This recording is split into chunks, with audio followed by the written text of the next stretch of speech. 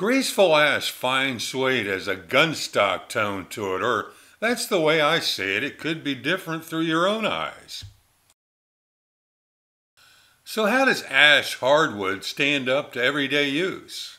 The graining is more pronounced than, say, a common red oak and can work well to disguise the everyday scratching all floors will endure. If you're drawn to darker hardwood floors, just be aware the darker you go, the more dust will show.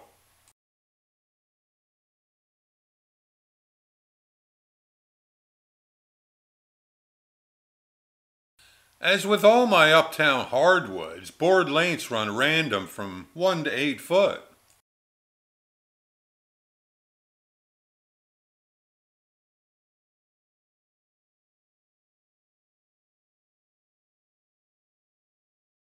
So, how does fine suede look under the variable lighting test?